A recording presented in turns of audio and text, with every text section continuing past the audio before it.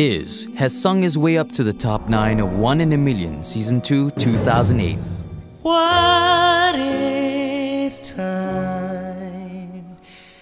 Is it the autumn leaves that change? Or the snow that floats from the sky? I'll be honest, I wanted to not like you, because from the beginning I have not liked you. But tonight's performance, I'm going to have to change my mind, okay? Since then, he had appeared on talk shows, radio interviews, covers, while keeping in touch with his fans through a strong internet presence, capturing the hearts of Malaysia with his voice and his distinctive fashion sense.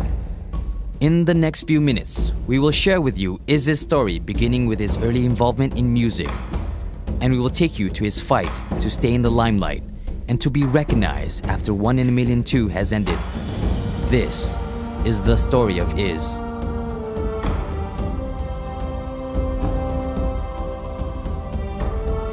As a young boy, he was in awe every time he witnessed the recording sessions at the old Budi studio in Jalan Pahang, and grew up being surrounded by talented musicians such as the Budi Boys, Man Kidal and Roslan Aziz.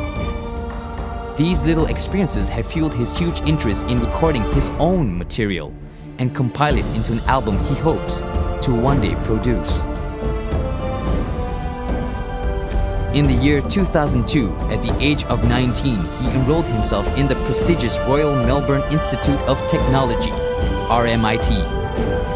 Whilst pursuing his undergraduate and postgraduate degree in advertising and cross-cultural communications, Iz had involved himself in various aspects of the advertising industry in Melbourne, as well as being an author on the subject of cross-cultural communications and directed a documentary on the same subject, while involving himself with Chamber Music Australia, a charity body for classical musicians under 35, and performed at various jazz club venues in Sydney, Melbourne and Canberra, never realizing that one day this would be his calling. Having experienced and achieved so much abroad, Iz decided to come back to Malaysia to audition for 8TV's 1 in a Million Season 2, armed with experience and knowledge he learned from his studies and life in another country.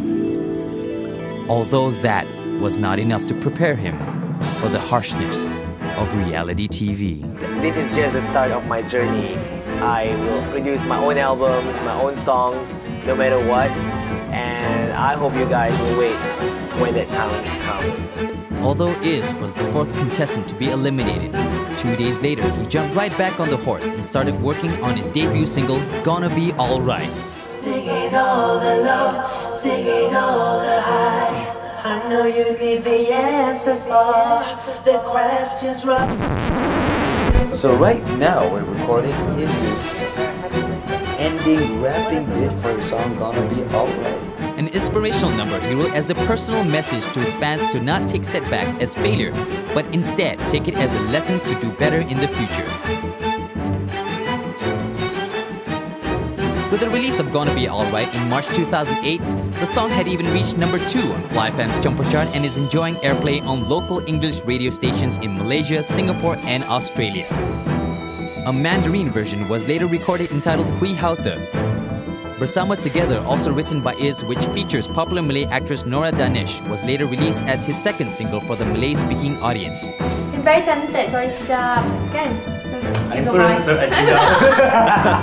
He debuted his single live on Malaysia Hari Ini and currently being played on local and Singaporean radios.